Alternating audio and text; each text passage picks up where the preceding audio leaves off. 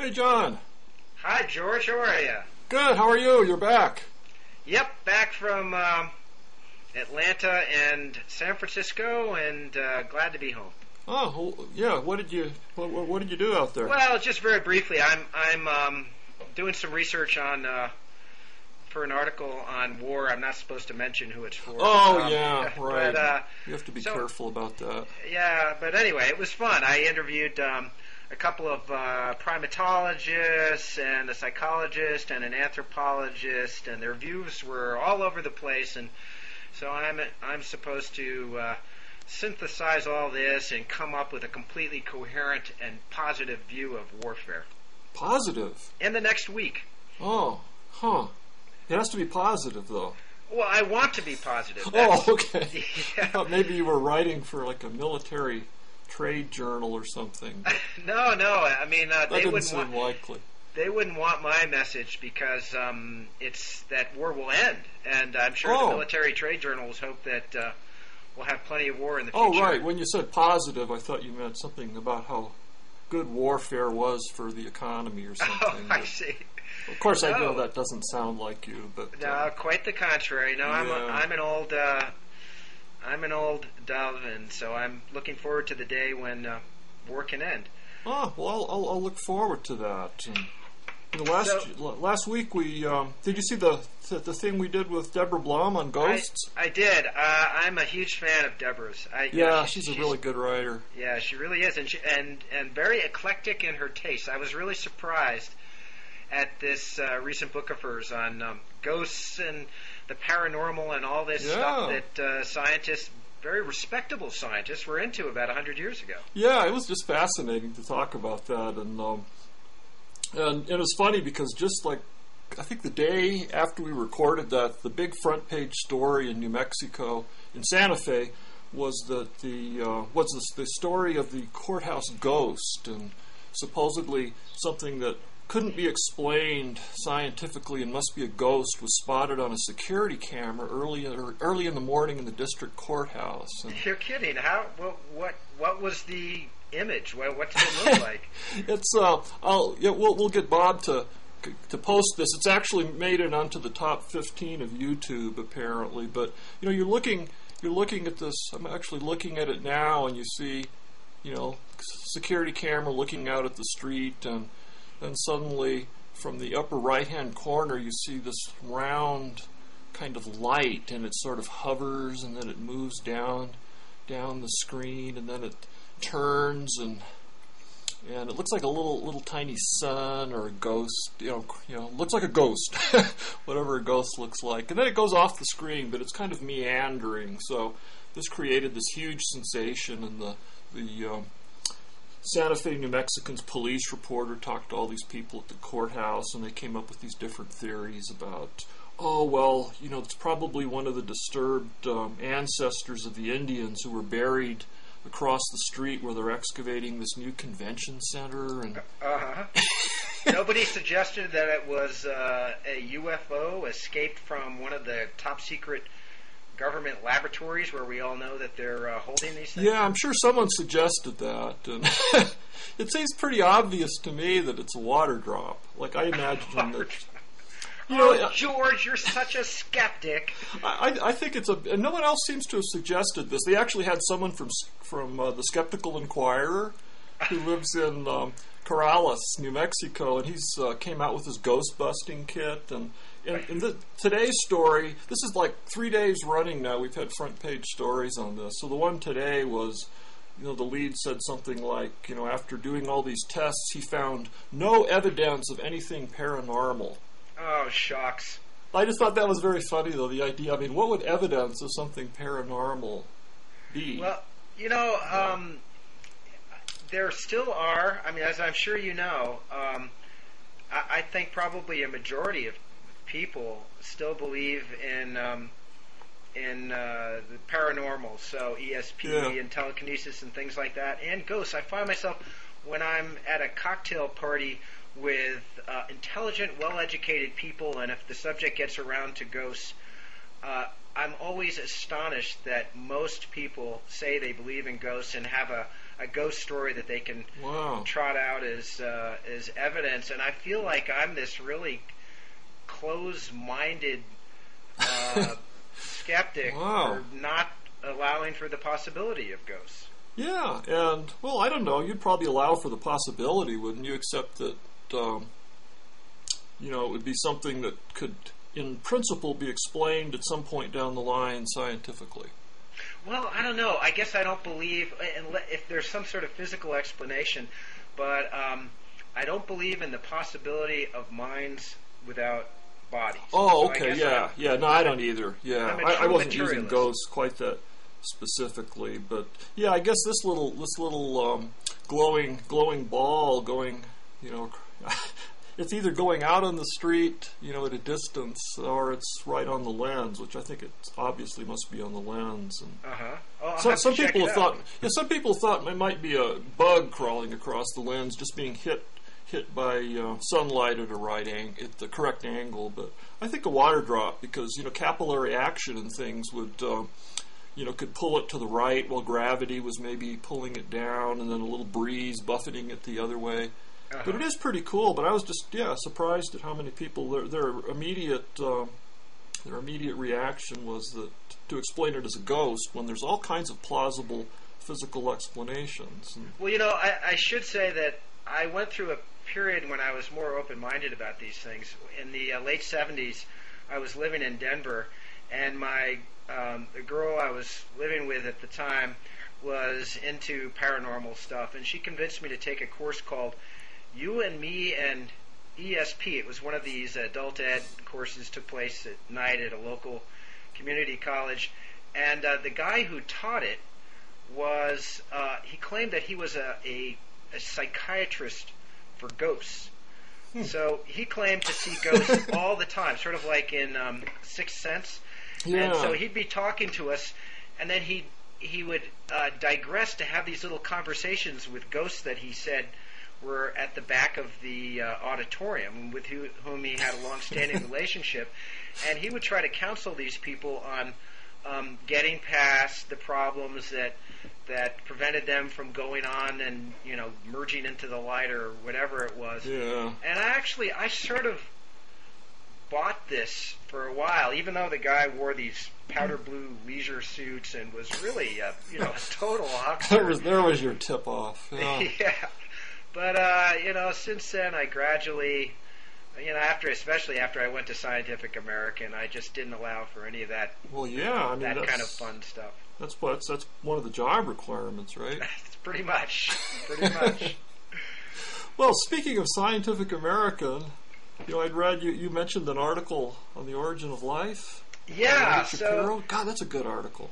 Yeah, so there actually have been several things that have happened recently related to the origin of life, and even if if I don't believe in things like ghosts and psychokinesis and all this kind of stuff, there are still so many really deep mysteries left for science to wrestle with, and one of my favorites is the origin of life. Yeah. So one of the first things that happened was that last month, this is just before we went to Santa Fe, Stanley Miller, who's maybe the greatest experimental scientist in the history of the origin of life, he just died. Oh. I think he must have been 80. He was getting up there. And he's the guy who in 1953 did this famous experiment where he mixed, I think it was ammonia, methane, and hydrogen in a beaker and mixed them together with water and heated it a little bit and zapped it with electricity to simulate lightning. And so this whole setup was supposed to represent the primordial soup 4 billion years ago. Oh, or was it the early atmosphere? Yeah, the early atmosphere and the early ocean. And then you put some energy in it with lightning bolts. That's right. And he sort of let this thing simmer overnight.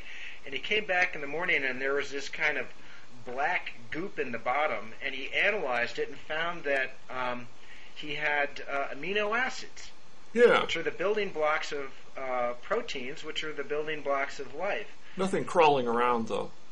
Nothing crawling around, but this was really pretty dramatic, and it looked at that point as though the origin of life would be solved. I mean, this was a tremendous step forward, and it looked like the origin of life would be a fairly easy, solvable problem. So the idea would be that it started with RNA and that's or amino acids, which are the components of RNA or DNA. Well, what was interesting in 1953, that was the same year of the famous double helix paper. That's right. By Watson and Crick. So, I hadn't So at that point, they were just looking at proteins. It was only over the next decade or so that scientists realized that there had to be this combination of nucleic acids and proteins to produce. So that must have been just God. It must have felt like everything was coming together. Because on one hand, you have Watson and Crick showing how nucleic acids can have the self-replicating coding mechanisms, and then you have Stanley Miller showing that nucleic acids appear in his beaker when he zaps it with lightning bolts. And one of the puzzles that arose, so then at least they knew that they had the two basic components of life.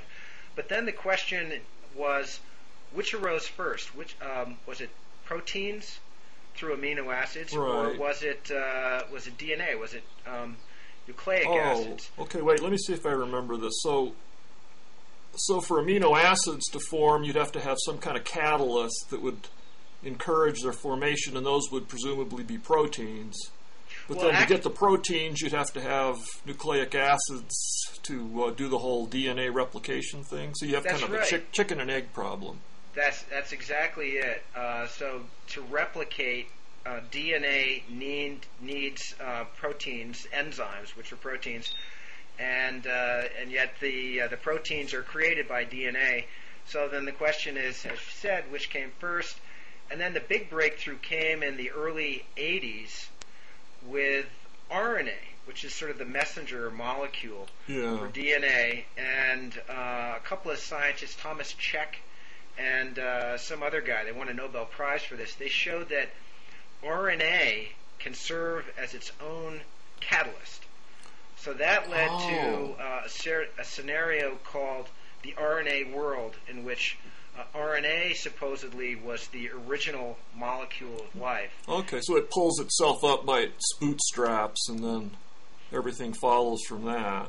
Yeah, but the problem is that RNA chemistry is extremely difficult. So chemists can manipulate RNA under very precise laboratory conditions, but the more that people studied RNA under plausible primordial conditions, the harder it was for them to see how RNA could have sort of started self-replicating 4 billion years ago. So like it would work if there was like a giant chemist there in the beginning. Yeah, because even in the laboratory, so I guess what the promise of Miller's experiment had been in 1953 was that pretty soon we're going to be able to replicate the origin of life in a laboratory and show how inanimate molecules, simple organic molecules, can be put together in such a way that then they begin replicating and evolving on their own. Yeah. But it just hasn't worked out that way. Well, yeah, here we are, half a century later, and it's still the big unanswered question in biology. That's right, and you still have people coming up with their own pet theory of how life started, and it's in this kind of pre-paradigmatic stage where there are all these different competing theories, and none seems quite good enough to really sort of compel everybody's agreement. Yeah, well, Shapiro has his own take on this, right? Yeah, so Shapiro in this Scientific American article, I mean, Shapiro is one of the old timers in this field, and he started out, at least as far as I know, as a kind of skeptic who was basically shooting down everybody else's theories. He had a book on the origin of life that came out, I think, in the late 80s. Yeah, that was really kind of the Bible for anyone who wanted to just get a overview of the whole field. Yeah, and I think now he's got a theory that he described in the Scientific American article involving very short, simple molecules that don't start with self-replication, but they create a kind of simple metabolic process, a kind of chemical cycle that involves the release and consumption of energy, and he thinks that eventually will lead to more complicated replicating. It's like a little proto-cell, isn't it? Yeah. I mean, it sounds like they found there are these certain molecules that, if they come together, they'll spontaneously form something like a membrane, and then once you have this little enclosure, you can have this simple metabolism inside that's sort of protected from the big bad world out there, and then and so you can actually get a cell before you even have any means for it to replicate. So it's more like a bunch of complex chemical reactions that sustain themselves inside this membrane. Yeah, and what was interesting about the article is that I don't know if you read all the way to the end. It mentions a mutual friend or Stuart Kaufman. Well, also Harold Borowitz, who. That's right. Yeah. Who was another old timer in the this whole origin of life field. But they come out on the big question that people want to answer when they're looking at the origin of life is this just a once in eternity and once in the universe fluke, the origin of life on Earth, and then the evolution of life thereafter, or is it a process that emerges quite naturally out of chemistry that could be found throughout the universe on lots of other planets? That's certainly Stuart's take, Stuart Kaufman. Yeah, and Shapiro quotes Stuart at the end of his article, and basically supports this idea that the origin of life was something that you would expect, and it does arise naturally out of chemistry. That's why Stuart called his book "At Home in the Universe." And the idea was that life was not it was like something natural that was encouraged by the laws of physics and the laws of thermodynamics to arise, like these little pockets of order, like the little protocells. So at the end of the article by Shapiro, he quotes Jacques Monod, who was more in the camp of life is highly improbable. Yeah, Chance and Necessity. That's right. That's just one of my favorite books. And he says, I would think that it would be a favorite book of yours, because it has a kind of, it emphasizes the improbability of life and how we're just here through an incredible stroke of luck. Yeah, so he quotes you're Monod a fluke saying, of the universe. Right. The universe was not pregnant with life, Monod says, nor the biosphere with man. Our number came up in the Monte Carlo game. I love that. So Shapiro basically rejects that point of view and says that Shapiro's view is in harmony with the views of biologist Stuart Kaufman, and he quotes from At Home in the Universe. Mm-hmm. I should add as a disclaimer that I helped Stuart write At Home in the Universe. That's right, and that was why it was such a wonderful read. I mean, Thanks. No offense to Stuart, but no, Stuart's a great writer. But he's very excessive, and he could use some help from a pro. Well, yeah, it was a good collaboration. Really, I was more of his editor, and just kind of whipping him into line and sort of letting Stuart be Stuart, but not going off the cliff with it too many times. Well, so tell me, if you wrote this sentence from Stuart, or these couple of sentences, if this is all true, life is vastly more probable than we have supposed. Not only are we at home in the universe, but we are far more likely to share it with as yet unknown companions. Yeah, no, that's pure Stuart, and it's an inspiring thought. But do you believe it? Well, as I said, I'm more of a chance and necessity kind of guy. But I think it's possible. But then there's the old who was it that the famous scientist who asked, was it Fermi? Where are they? Where are they? Exactly. Yeah, where are they question? Yeah. Yeah.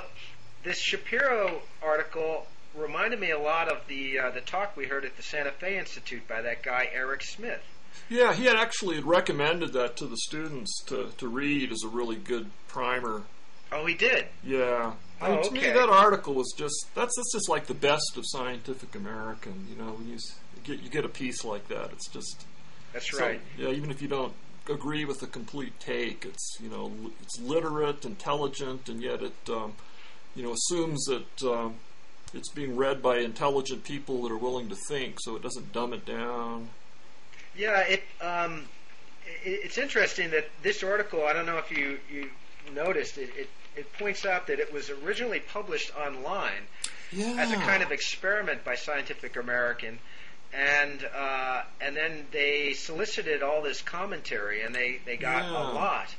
And as a result, they modified the article and included some responses in this hard copy published version. Yeah, I didn't see the hard copy. I just saw the soft copy. So this is a that's a horrible thought, isn't it? What if this becomes the trend, and every time we write a story, not only do we have to deal with this endless hierarchy of editors at whatever magazine you're dealing with, but thousands and thousands of people in the public, thousands of members of the public coming in and saying, "Oh no, I think you should say it this way," and that's a nightmare to you? I mean, I thought this is herd knowledge, wiki knowledge, which exceeds what any puny individual can arrive at. I do. I really am impressed with Wikipedia. And in fact, just yesterday I made a correction to an article in Wikipedia. Oh, really? Yeah, on the Henry Draper catalog of spectral stellar types or something. And I was actually looking on Wikipedia to confirm something for an article I was writing, and then I noticed they misdescribed the Draper catalog as only covering the northern hemisphere stars, but it also covers the southern hemisphere. So I fixed it. Good for you, you public servant, you. What I've heard, though, what happens with Wikipedia sometimes is, Jaron Lanier has written about this. He says that in his own entry, which somebody else wrote, it keeps referring to him as a filmmaker because he had very briefly been involved in some kind of documentary years ago. Yeah. But he's not a filmmaker. Yeah. And that's just not an accurate description of him. And he said several times he's gone and corrected it. And then someone changes it back. Somebody keeps changing it back, and after a while he just gave up. So. Well, the whole great thing is you can actually go down a layer in Wikipedia, and you can see the page where people discuss the edits, and they say, well, this person just changed it back, but I think he's wrong, and now I'm going to change it back the other way. And so I love that great collaboration, but I really don't like the idea of having any more editors than I already do. That's true. Hey, I mean, eventually they could just dispense with individual writers entirely and just have artificial intelligence programs that just collect snippets of information from people on the web and put together articles. What do they need us for? No, I mean at the very best, it's all just going to be blogs. I think. Yeah. Yeah. I mean, as far as this whole idea of having an article where you work weeks and weeks on it and reason through it and figure out the best possible way to do it, and then you work with a few really good editors that help you say what you want to say and ideally make it better, which is often really true. And all of that seems to be just going by the wayside now. People just want this kind of off-the-cuff sort of thing where you sit down and type whatever flitted into your brain that morning. Or you talk about it on Blogging Heads too. Hey, I just wanted to hammer home this point about the origin of life. Yeah, that's all right. I didn't mean to get off on that tangent. Well, that's all right. Just to sort of give the punchline. I did a big article for Scientific American. It was published in '91 on on the origin of life, and I interviewed Stanley Miller and Francis Crick and Leslie Orgel, these people who were giants in the field of the origin of life. And Miller was sort of despairing that there would be any solution. He sort of went through all the major theories one by one and showed that they were all fatally flawed.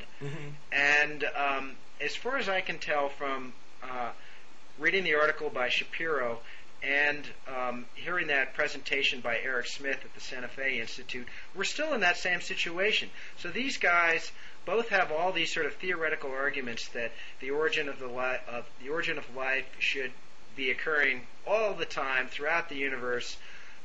It's really not something that is highly improbable. But as you say, then, well, where are all the aliens? We haven't discovered life anywhere else in this solar system. We certainly haven't discovered it anywhere else in the universe. Not only that, it's just that in laboratories, nobody has come close to showing a logical sequence of chemical steps that lead from inanimate chemistry to biology. Yeah. Well, this is exactly the kind of stuff that the intelligent design people use, though, right? To say that there had to be some sort of intervening intelligence. Yeah. The original subtitle for my article in Scientific American was, "Psst, don't tell the creationists, but scientists don't have a clue how life began." That probably didn't survive the editor. No way. I was really proud of that. I wish I had stuck to my guns and gotten that through, but my editor at the time, Jonathan Peel, said... Oh, he's famous. Absolutely no way. Actually, at the time, we were involved in a kind of a dispute with a person who had wanted to be a columnist and briefly was a columnist, a guy named Forrest Mims, who turned out to be, he did the amateur scientist columnist, and he turned out to be a devout Christian and a creationist. And so Jonathan Peel was really sensitive about anything that sort of touched on. Well, I can understand that. I mean, it's just amazing. I mean, as you know, every time you write something about this, I did an essay once for the Week in Review, the New York Times, and it was during one of the flare-ups of the creationism debate, and back when the big shibboleth you kept hearing was, well, evolution's just a theory, it's just a theory, and of course not really understanding that for something to be a theory in science is a huge deal. I mean, it's as good as it gets. And then just writing this essay, just saying, well, sure, scientists should just use this as a means of teaching people what science is really about, that everything is tentative and in principle could be overturned the next day. And of course evolution is a theory and that this is a compliment and not an insult. Yeah. And then I was just, and I did it in a fairly subtle way because, when you write about this stuff, it's just so easy to make fun of the opposition, and it really backfired. One thing you learned is that a lot of people just don't get irony, or maybe I just didn't convey it ironically enough. But I got all these emails, and they were divided pretty much 50-50 between the usual ones from fundamentalists saying that I was part of the atheistic, secular, humanistic conspiracy, and then the other half from scientists or scientifically minded people condemning me for undermining science. And one of them began, "I thought the day would never come when I pick up my New York Times and read that evolution is just a theory." So you do have to be careful with this stuff. But when I kept thinking when I was reading that Shapiro article, what impressed me is, all these, they're saying these are scientifically minded people. So even though after half a century no one can explain the origin of life through what we know about science, these people aren't saying, well, that means there must be a supernatural. Like explaining the little water drop on the courthouse lens as a ghost. They're saying that, well, we can't do it, and maybe, the human brain is not evolved and never, will be at the point where it can do this, but we still believe with all our hearts that there's a scientific explanation out there in principle. And this is just what that Stanley Fish essay that was in the Times. Oh yeah. And that's just what he was saying, that the scientists too have their own faith, and the atheists have their own faith. He was really not saying science so much, but yeah, he was, because he was talking about Richard Dawkins. But to me, he kind of took that and twisted it into this very postmodern kind of brilliantly specious argument. Yeah, I found that piece really annoying. The idea that, certainly there are elements of faith in science. Faith that science will solve certain problems that right now look insurmountable. But after all, that's a faith that is built on science's extraordinary success at solving problems in the past. Yeah, and it's just a faith that things are explicable. Yeah, that's right, and that they will be explicable within certain boundaries. And the kind of faith that religious people have comes from a surrender, I think, to certain mysteries. Now, I do think that there are mysteries out there that will never be solved. The origin of life might be one, but just because science can't solve them doesn't mean we should fall back on these ridiculous old superstitious explanations that religion has given us over the past Well, yeah, that's something that Richard Dawkins said that really struck me when we were in Cambridge 2 summers ago. And he says, well, it's true that science so far hasn't been able to answer these questions, and maybe it can't answer these questions, but that certainly doesn't mean that they're going to be answered by theologians. No, I completely agree. But see, one of the things that Fish was arguing was that, basically science cannot critique religion because it's coming from, a separate sphere. And, this is sort of the point that I made over and over in Fire in the Mind, that science and religion are immiscible like oil and water, and they just, really don't overlap and can't mix. But the thing that I think Fish misses is that these religious people are making statements about the material world and the nature. They're making scientific truth statements, as I think Dawkins put it. So they are intruding, across this, supposed firewall. Yeah, so even when it comes to the question of miracles, you remember when we were at that Templeton Fellowship, there were people there, highly educated, intelligent people, who believed in miracles. They believed that God answers... Yeah. Including John Polkinghorne. I'm sorry, I didn't mean to Yes, including John Polkinghorne and Russell Stannard, I think is his name. Yeah, scientists. Who, told me a story about when God had answered his prayer to save a child who had cancer. So, these sorts of things are actually testable. And, in fact, the Templeton Foundation, to its credit, has carried out a study of the efficacy of prayer. And, in fact, one of the students at the Santa Fe Institute was one of the principal investigators who was involved in that. I briefly mentioned that to Deborah, but, that was interesting. Because he's actually a medical doctor and was involved with some of the tests. That's right. Jane. Yeah, and he didn't, he definitely got the impression from him that the Templeton people, including the scientists running the study, were not at all happy about the results, that prayer didn't show that it had any helpful effect, and in fact showed a statistically significant harmful effect. Yeah, that I'm hoping he wanted to write an article on the whole history of that experiment, which I thought would be fascinating. I did too. I gave him a contact at Scientific America, which I think would be a great place for that to be published, because that's a really interesting episode in the whole history of this recent sort of tension between science and religion. Yeah. But just one more quote on the origin of life. Francis Crick wrote a book called I think it was called Life Itself. About the origin of life. Right. And I forget if it was in that book or in a paper out of which the book grew. He says that something to the effect that the origin of life seems almost a miracle. So many are the conditions that would have to be satisfied for it to occur. Yeah. So he just pointed out that there are certain chemical processes and just the basic availability of certain chemicals that you find in modern life that were not available and are highly difficult to recreate even in a laboratory. And so he came. Now, Crick was as hardcore an atheist as even as Richard Dawkins. Oh, yeah.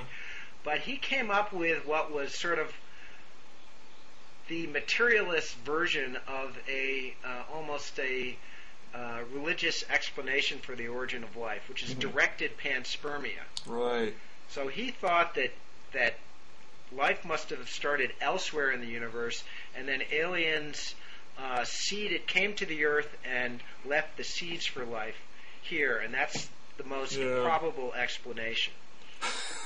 Which is just postponing the problem. And, yeah.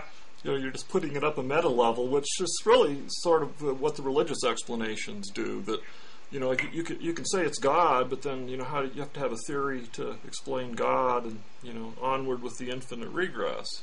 Well, Eric Smith at Santa Fe, he was very disparaging toward directed panspermia, but that could be the explanation.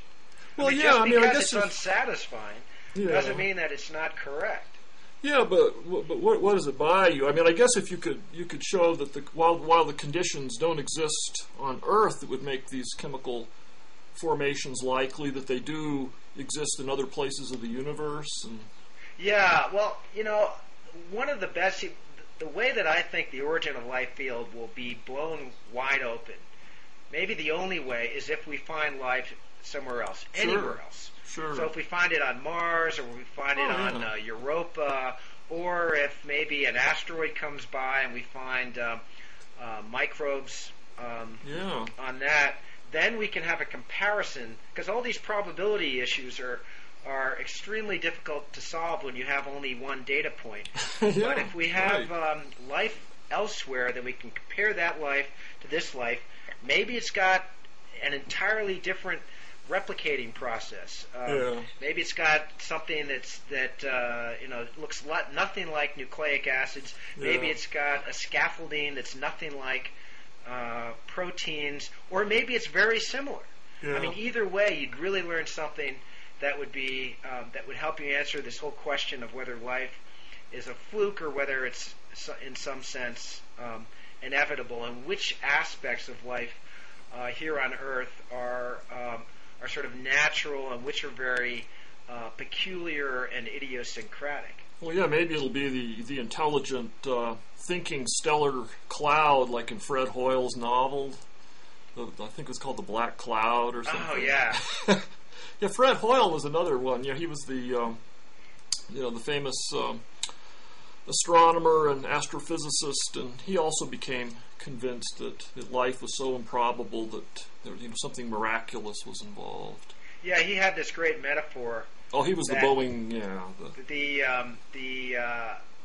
that imagining that life occurred on Earth through natural processes is like thinking that a tornado could come through a junkyard and leave a 747 in its wake. Yeah, which is also another pretty specious argument. But, I mean, that's what's impressive about this research that Shapiro is describing in the Scientific American article. It shows you how little simple pockets of complexity and structure can indeed easily arise. Yeah. So, except I'm waiting for them to show how it can lead to life in a laboratory. Yeah, that would be yeah. I think it may never be answered, but we're talking about finding life elsewhere in the universe. Now imagine that we find intelligent life that has science and a religion or not. Yeah. I mean, that would really be an interesting data point. I once had a conversation with Edward Witten, the great superstring theorist. Some people say is the smartest scientist since not only Einstein but Newton. And we got into this conversation. It was funny because he started off the conversation berating me for deliberately being too provocative in my writings. And then he started talking about what kind of science aliens would discover which I thought was rather provocative in its own right. Well, it gets down to the whole question, the whole Platonism versus Aristotelian view of reality. Are there these pre-existing truths out there, or not? Or do we just make it up? Witten, probably like most theoretical physicists and certainly most mathematicians, is a Platonist. He insisted that any advanced civilization in the universe would eventually discover string theory as the basic theory of the material world. Yeah, well, if it's right, that should be the case, or they should at least agree on the value of pi, right? Or e, or some of these numbers. But it would be very interesting. Obviously, I mean, what an understatement! It would be very interesting if we found intelligent life in the universe and could see if they have pi and e and natural-based logarithms or the equivalent, or if it's just completely incommensurable and doesn't translate.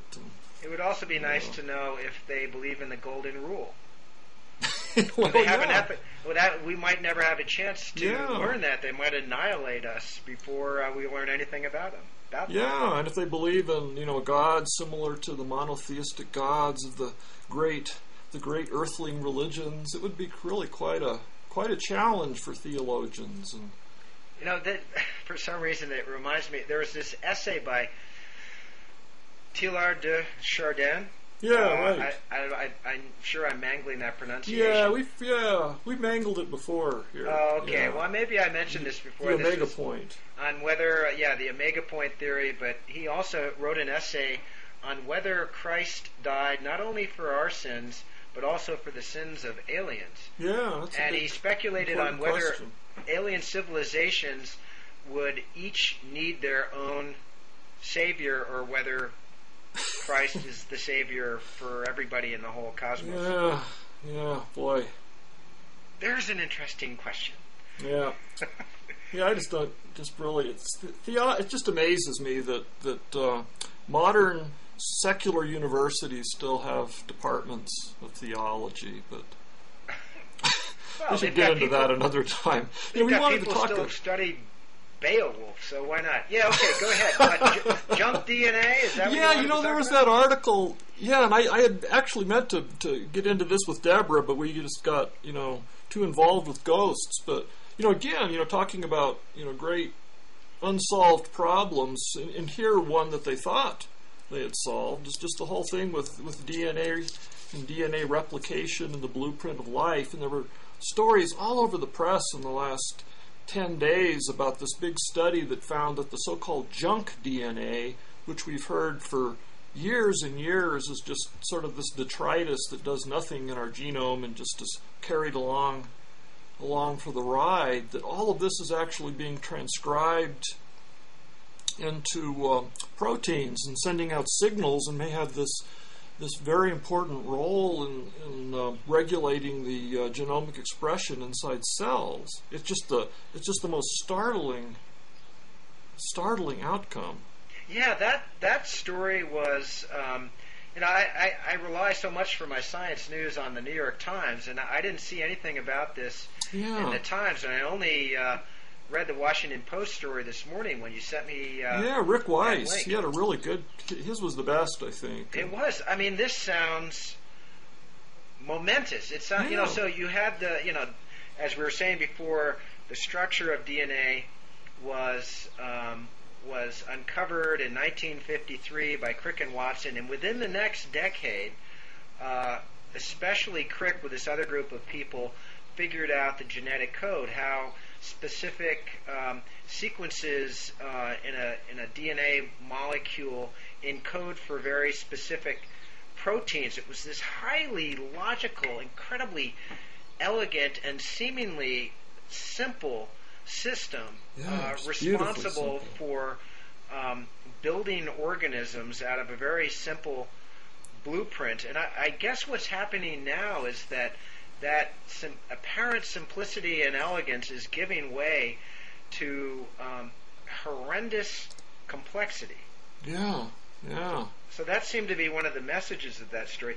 I just got a new issue of The Economist that I thought was a nice complement to that piece. It's this one here, by you can't see it, but it says Biology's Big Bang, and it's got the Sistine Chapel picture of God's hand and Adam's hand, and in the gap between them is a string of, I guess what it's supposed to be is RNA.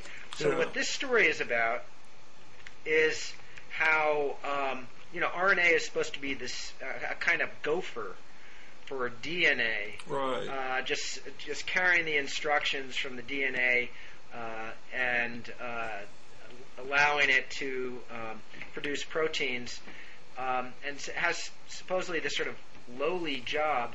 And now it looks like, according to this article, they think that RNA may in some ways be even more central to the operation of a cell than DNA is. Yeah. So it's, it's just like paradigms turning are it on its crumbling. head.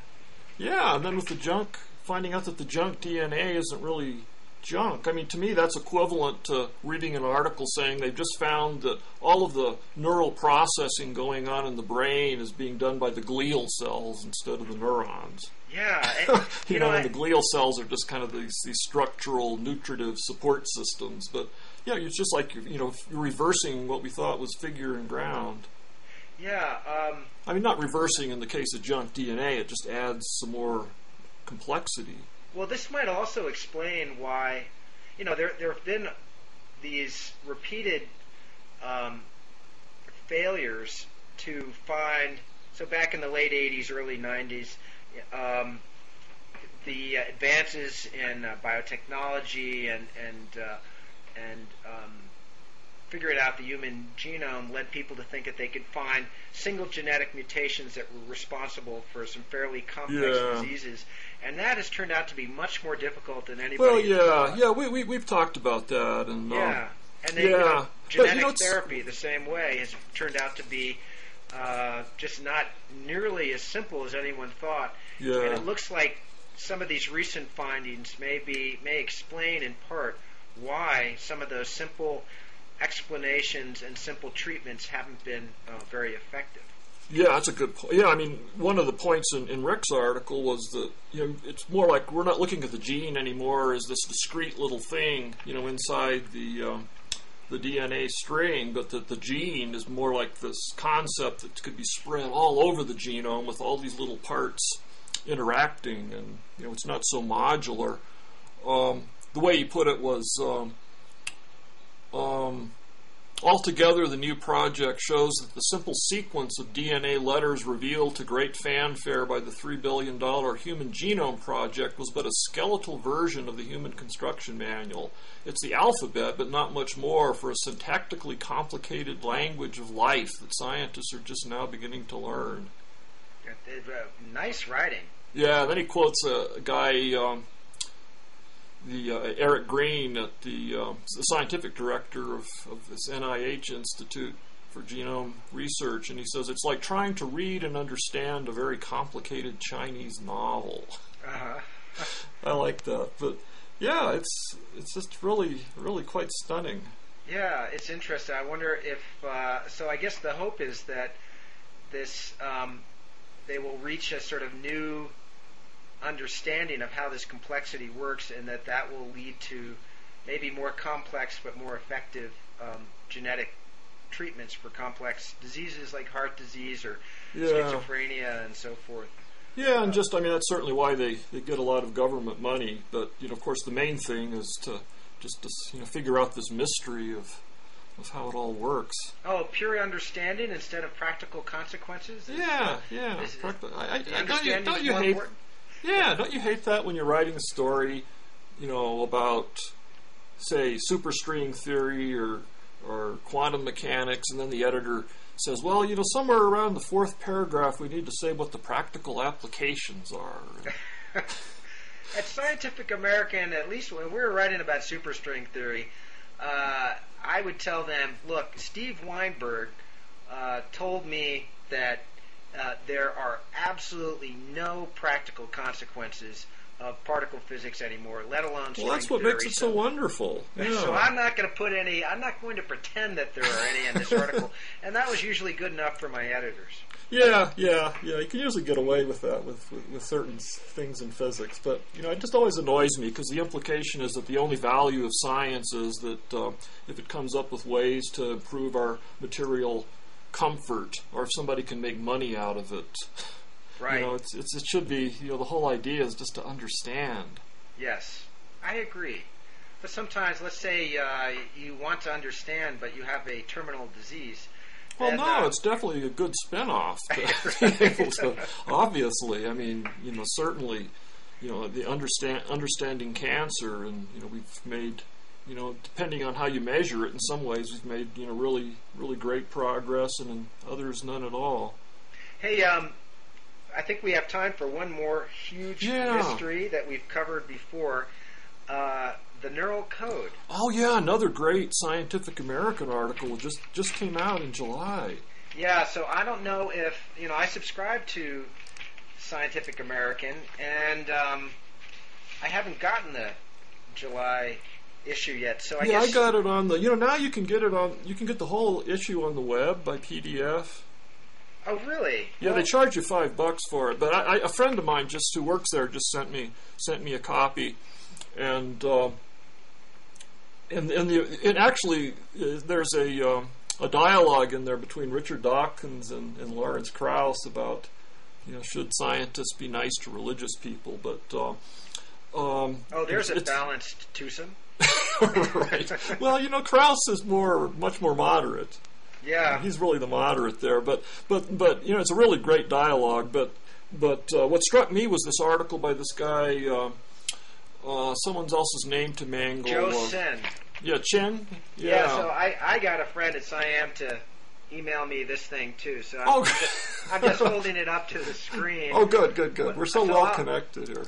Yeah, I don't know if we'll be able to provide a link for Blogging Heads listeners, but this was really a fascinating piece, and I don't know if you recollect. This is the second big article on the neural code, which, as you know, I think is the single biggest solvable problem in science right now. Yeah, I remember you said that. Scientific American has run in the last 6 months. So this is another one that came out last December, and this is by the one last December was by a guy named Miguel Nicolelis, and I think it's a graduate student of his. He's one of the people who's involved in doing these experiments showing how you can read signals from the brain of a monkey and get it to, and it will learn how to control a robotic arm. Yeah, right. So these that was the previous article, right? That's right. And he's done yet other articles for Scientific American back a ways. But this new article by Sen, I thought in some ways was better than the Nicolelis article because it was more sort of comprehensive. It gave a better overview of this whole... And wonderfully specific about how a neural code might, how the brain might actually encode specific memories. Yeah, but both of these articles failed to mention something that I think is really crucial. And I think it's because they both sort of look at a fairly high level of neural signaling. They look, especially in the Sen article, he talks about these cliques of neurons, groups of neurons that he calls cliques that... CLIQUES. That's right. Like the cool kids that hang out. Yeah, that encode specific memories. Yeah. But what they didn't get at, there's this fundamental debate going on in neuroscience over how information is encoded at the individual neural level. Yeah. So the conventional thinking, actually for the past 60 or 70 years, has been that the only important information conveyed by single cells is the rate of firing of the cell. Yeah. So is it firing at 10 times a second, right, 150 times a second, or so forth? It's only that rate that's important. But just over the past 5 years, and if you think about it, rate is a very inefficient way to encode information. So it would be like having a conversation or having a language in which information is encoded only with the amplitude of your voice. You can only say something to somebody else by getting louder or softer. Yeah, or different frequency. Or the frequency, one or the other, but not both. And so there are some people recently who've been providing both theoretical models and some experimental evidence for what are called temporal codes. Mm-hmm. So in a temporal code, instead of looking at the average rate of pulses traveling through a neuron over a period of time, you're looking at the specific timing between individual pulses. And so it's more like almost like a Morse code type system. Yeah. And if you can encode information in this way, you can encode exponentially larger amounts of information. Right. So there's this guy named William Bialek at Princeton, who's sort of a physicist, biophysicist / biologist, who has been working on temporal coding schemes and showing how they can explain some of the perception and memory of insects, for example. And he's pretty sure that this is happening in mammals and in humans as well. Wow, that's fascinating. But I was just a little disappointed. And well, Cian's doing a different kind of thing. He's talking more about a spatial kind of code, right, where it's just how the neurons are recruited into these patterns that stand for things in the outside world. Yeah, so he's basically assuming that rate is the basic coding mechanism at the level of individual Well, yeah, at neurons. the first order of approximation, but once he develops this theory and someone else is developing a temporal theory, you could imagine them really coming together into some very, very complex kind of coding mechanism. Yeah. Well, what I love about the temporal coding possibility is that it suggests that it just instantly vastly boosts the brain's information processing capability. Yeah, but even if every neuron in the brain was just a binary processor like in a computer, and all it could do was 1 or 0, firing or not firing, when you have 1 trillion of those that are connected in such intricate ways, that already is a huge amount of information processing. That's true. And then if in addition you can, the signals between the neurons can vary according to this temporal code, wow. Well, there are, amazing.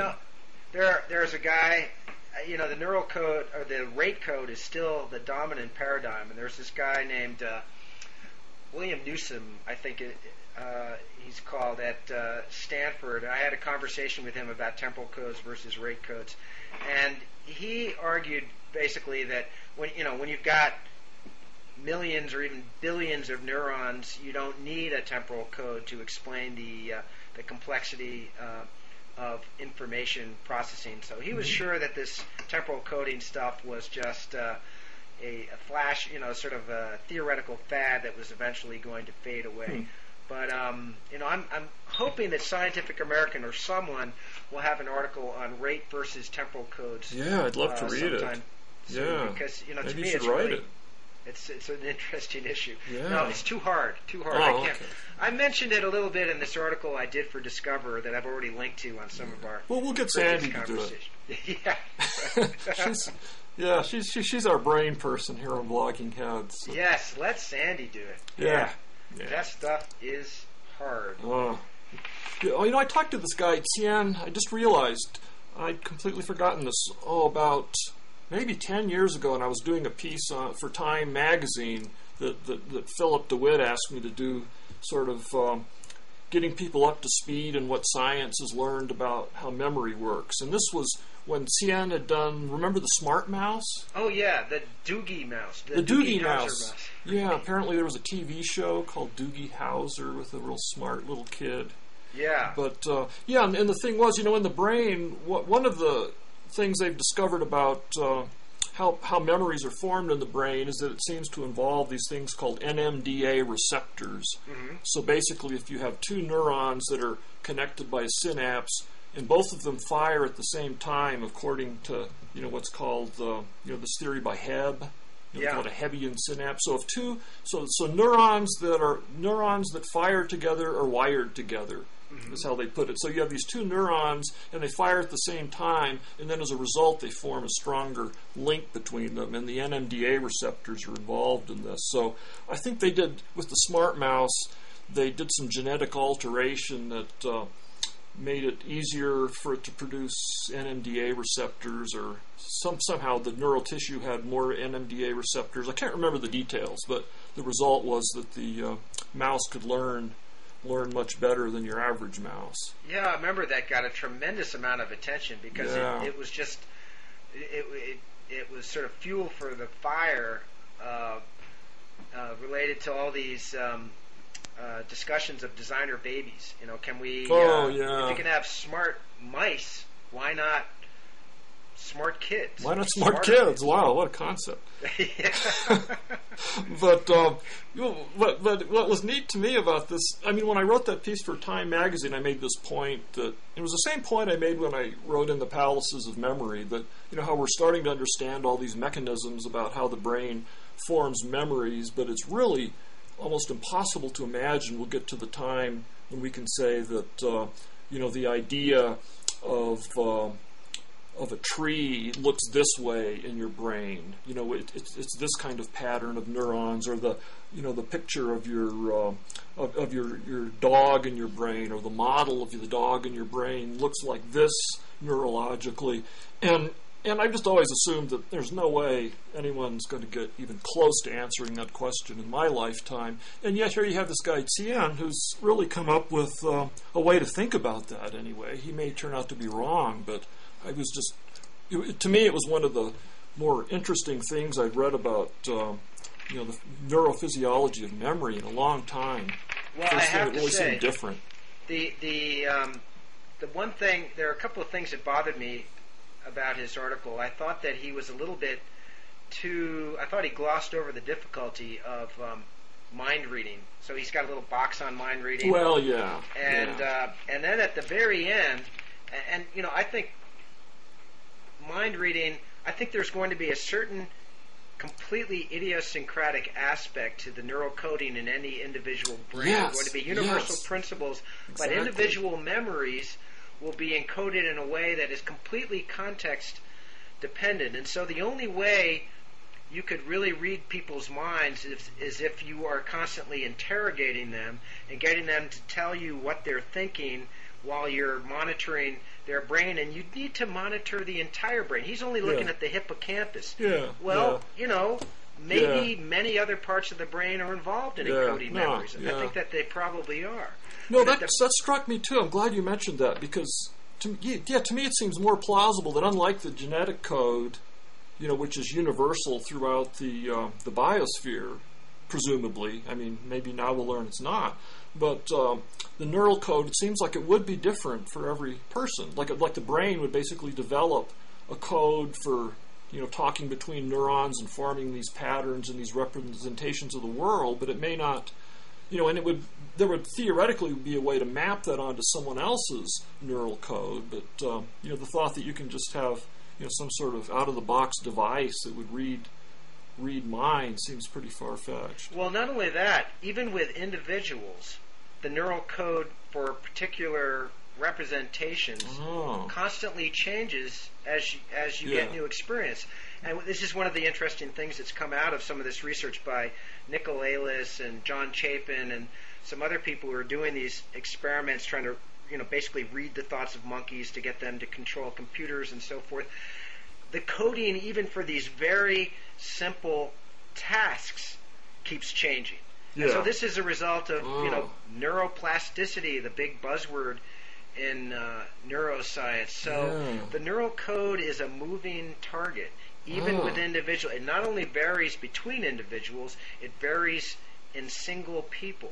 Oh, so it'd be a little like the neural code in your head. You could imagine being like the English language, or maybe more like all the languages of the world, going back to the mother tongue, and then evolving over these centuries in all these different ways. And you can imagine the neural code in your head over a lifetime, going through all these changes and evolutions, and recoding itself. It's constantly evolving, which I think is one, and that's one reason actually why our brains work as well as they do, because I think our brains are constantly inventing new coding systems for different tasks. So we're not locked into just one code. That's right.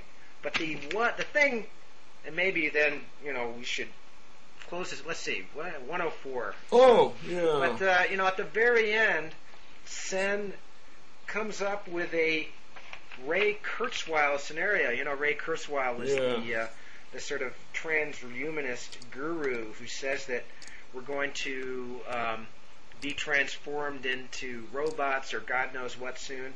So Sen goes, could it be that 5,000 years from now we will be able to download our minds into computers, travel to distant worlds, and live forever in the network? There's the Kurzweilian singularity scenario. I hate that stuff. Yeah. Well, I always figure whenever you see a rhetorical question, you can assume the answer is no. Oh, that's such a good rule of thumb. Every week, George, you tell me something that is going to be really useful for me in living my life. Well, good. I'm glad. But that was, I'd ignore that part of the article and just urge people to read the rest, just about Sen's particular theory, because it's really seems really like an interesting way to think about this problem. But that's true. I don't think we're going to get downloaded into computers. Ignore the obligatory uplifting coda. On articles like this is what an editor may have made him do that. Yeah, probably. Yeah. Well, I guess that's probably as good a place to wrap up as any. Yeah, sounds good. So I'm going to be around next week. Are you going to be around? Yeah, I'll be here. So shall we do it again? Sure. I look forward to it. Okay, sounds good, John. All right.